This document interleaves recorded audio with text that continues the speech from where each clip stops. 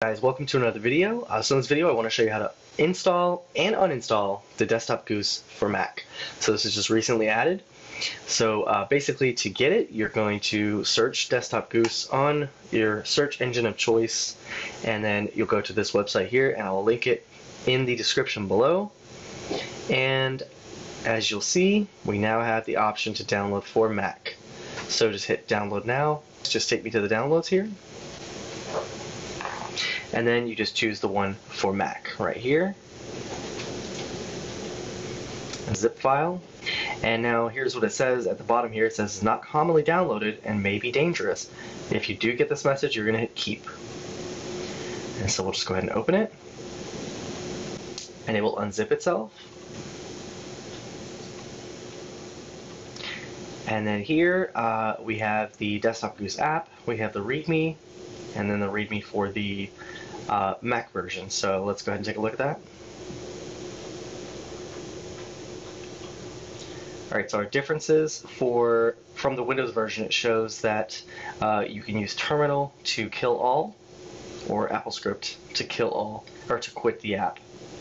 So because it's a desk accessory, it does not show up in the dock. To quit it, you must use Activity Monitor, AppleScript, or Terminal. And then this also shows you where you can change memes or add them. So it gives you that library link there. And it has built-in memes, so let's go ahead and try it out here.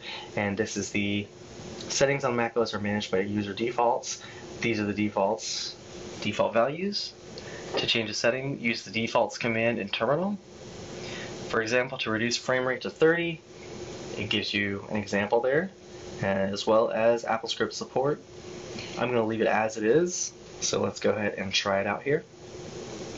So we'll go ahead and click on the Desktop Goose. And I'm on macOS Mojave. So this is the message I gave you. Desktop Goose is an app downloaded from the internet. Are you sure you want to open it? So let's hit open. And there he is. So it should be just like the Windows version. So we should, all right, and then this you can open to quit it. Unfortunately, this may be something you see. So it says can't be opened because it's from an unidentified developer. So what we have to do here is actually go to our Apple logo here, System Preferences. Once that comes up, you're going to go to your Security and Privacy. So here it says open me to quit, so you can just hit open anyway. If this option is not available, then you will have to click the lock to unlock it, and then go ahead and allow that. So we'll hit open anyway. And once we hit that, it does kill the app. You guys, the alternate way to close the Desktop Goose if you didn't want to use that app there. So say we have it up. So we have him right here.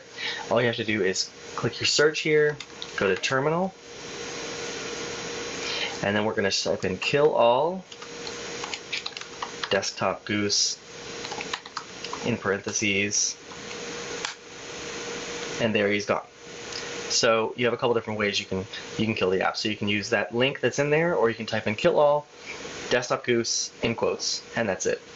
Okay, so and in order to delete the Desktop Goose from your Mac, you will need to delete the folder that it extracted to from the zip file, as well as the zip file itself. So all you have to do is, if you have both of them, just hit Control, click both of them, and then hit Command and hit both of them, and then Command delete, and bam, they're gone. So you can add that to your applications folder if you really want to. You don't have to, but once you delete it, it's gone, and that's it. So hopefully that helps. Anyway guys, I hope you enjoyed the video. If you did, please leave me a like, and I'll see you guys in the next video.